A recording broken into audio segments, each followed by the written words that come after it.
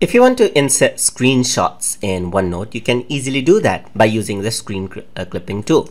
So in order to do the screen clipping right here, which is what I'm going to name the space right here, all right, and what I want to do is I want to insert a screenshot of this space right here. I just want to utilize this screenshot, so just the Wikipedia languages shot right here.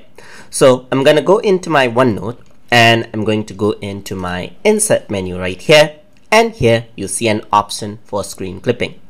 The shortcut key for it is Windows Shift plus S, as you can see right there. So what I'm going to do is I'm just going to click this, and once I do that, you can see that now it is telling me to select a region. So everything has been turned white, so I can just select the region where I want the screen clipping from. So I just need this one. I'm going to click and drag, and I'm going to let my mouse button go. So once I do that, you can see that the screen clipping is there. So I can move it around, I can resize it out just like this, right? So just resize everything out and keep it wherever I want. And you got the screen clipping right here. So that is how you can easily insert screen clipping inside of Microsoft OneNote. So I hope you guys learned something as always. And as always, please like, comment, share, and subscribe.